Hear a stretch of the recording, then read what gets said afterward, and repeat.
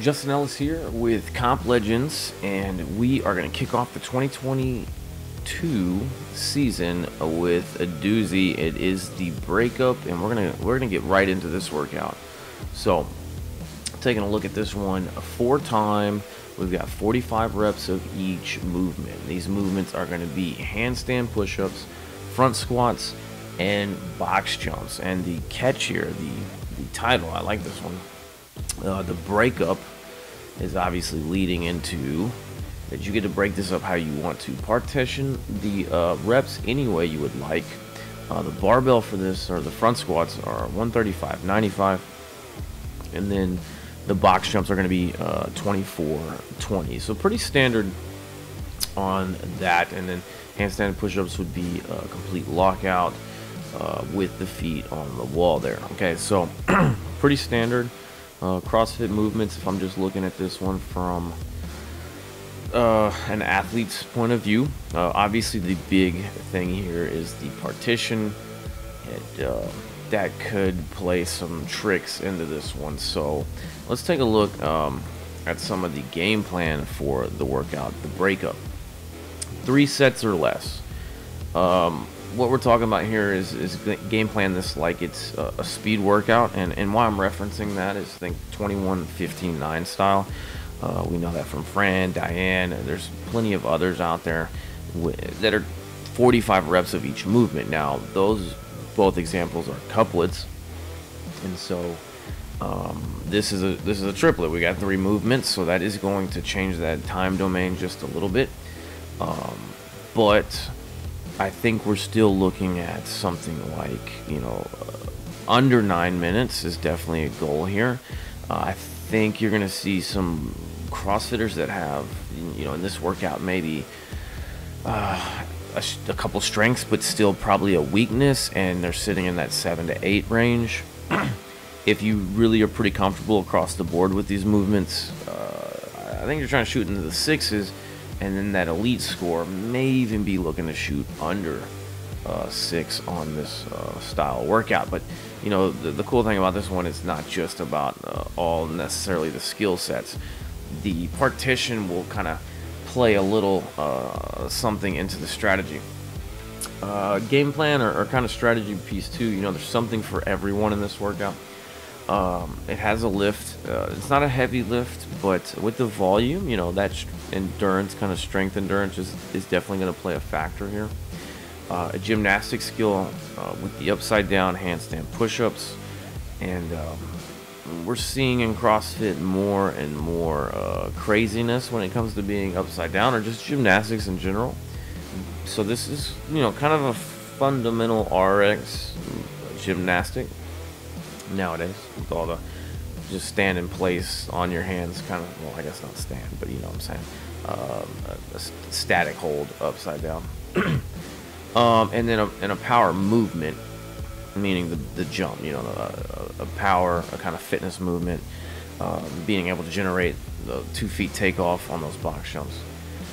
So I really could see a lot of different athletes being able to settle into that, what we were calling a good RX score of 7 to 8 minutes on this one, based on the fact that you probably will have a strength in this workout. I don't think typically if we see somebody that's a good lifter, they may not be as good at some of the other gymnastics. And in all reality, you may have 2 strengths in this workout, but that one weakness may put us into that 7 to 8 minute category. We need to play into that skill set. It's a breakup. Don't get cute. A little play here, you're breaking up with somebody. It's not time to be cute now. You should have probably done that already. But in the relevance of the workout, you have some freedom within this partition style, but let's not overthink this too much. I think if we do, we could find ourselves with a little leftover, especially on one of those weakness pieces. Don't avoid the hard conversations here. Because then you're just going to be left with that on your plate at the very end. I really think you do still take that 21:15.9 in consideration, and I wouldn't do 21:15.9, but you know how that feels. Obviously, 3 sets of 15 here. If you're pretty well rounded with these 3 movements, I could see taking a weakness movement and turning it into 4 rounds, and leaving the other 2 into the 3 sets of 15 or so. I could also see a descending configuration of these reps. So if well, just like the 21:15.9, but maybe not as drastic, especially on maybe the weakness movement. So say you're on, handstands are not your strong suit. If you were able to do something like a 13, 12, 11, I think it would leave with what, 9 if I did the math right. 14, yeah, not, oh, maybe another 11 actually. Don't quote my math there, but you get a little bit easier as the rounds go, and what I would do there is have that movement third. So again, handstand push-ups might be the weakness. Maybe start with some box jumps just to get the whole thing kicked off. Of 15, front squats of 15, if that's something that's possible. And look, that I kind of just throw that one out there. That not a lot of people are probably going to want to hang on to that barbell for 15 reps at a time. But let's just say you go that route. Now that's where I would come in with that maybe first round of the handstands 15, but go back to the box for 15, the front squats for 15.